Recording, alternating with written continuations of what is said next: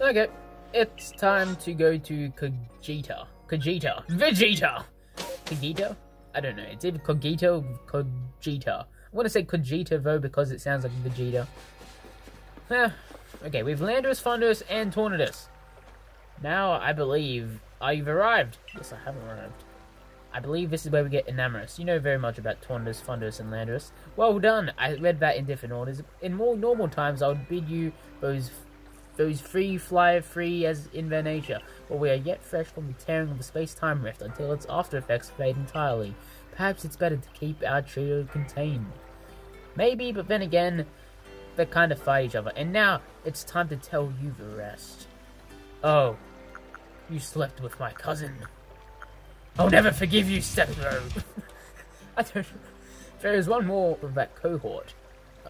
Well, this is where Enamorus comes. This is where Enamorus comes in. I see. Wait. Do we battle it? Like right now?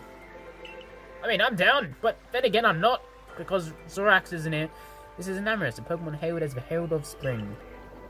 Really? Is the Spring Pokemon? Enamorus is not particularly given to ill behavior, but I imagine you'd like to document her for your Pokédex, wouldn't you? Kind of, yeah. Catch her, then, if you like. She always floats around with Crimson Mylands.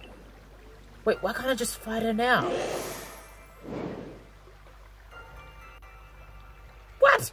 We could have ended this damn thing here! Okay, damn you, Kogita. Oh, you just say the same thing, hey. No, we could have just caught Enamorus here, but no. I guess we're not gonna catch Enamorus here. Damn you, Game Freak.